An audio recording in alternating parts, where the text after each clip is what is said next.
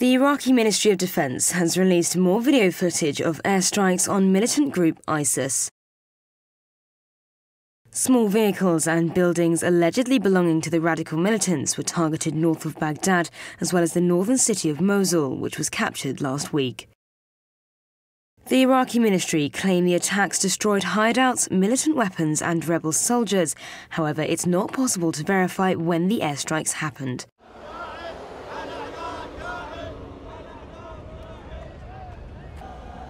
This comes as ISIS and splinter groups released disturbing and graphic images online of what appears to show a massacre of captured Iraqi troops.